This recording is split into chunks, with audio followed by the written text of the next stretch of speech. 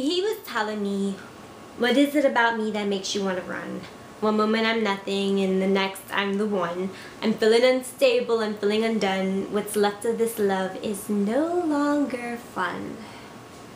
So I said, it's not full-fledged flee mode, it's simply hesitancy. So I don't want the good to lose any relevancy.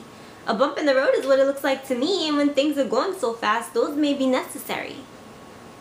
So then he said, but it's making things difficult, and that's more than I bargained for.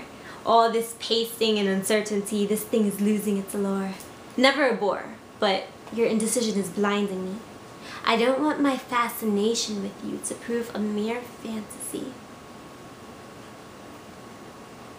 So, I was like, well, were you attracted to a mirage? Because I am who I always was, and the girl you thought you knew just grew to be the woman who you said you loved.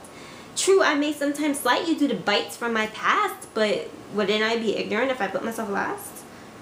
And then he's all, I don't understand your immature reasoning, it's half-baked and undercooked, it's plain and needs seasoning, and you didn't ever listen to me, so I know you didn't believe in me. Why do you always have to make it seem as though you're gonna be leaving me?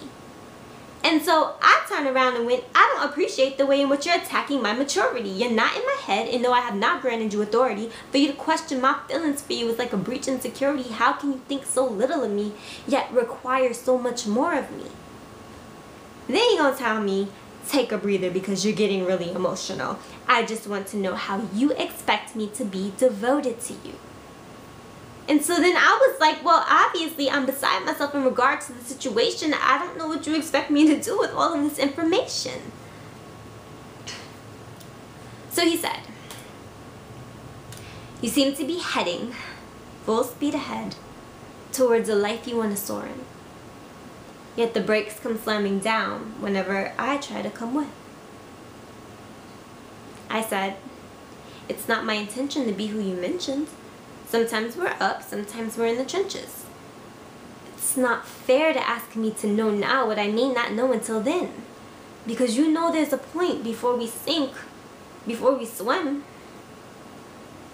We're all floaters. So he said, it's over. And I said, probably won't notice until you stop looking, and I won't really get a taste until you stop cooking.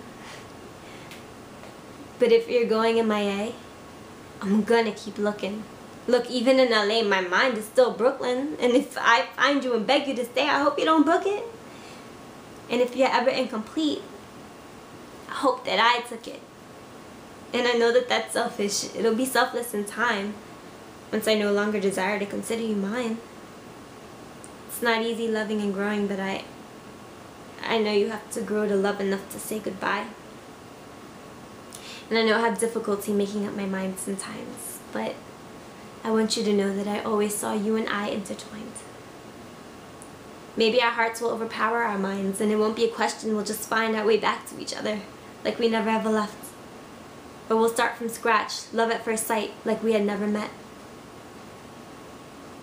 Either way, I know I'll see you, and when I do, what will you say? He looked at me and spoke. I'll say, I love you too.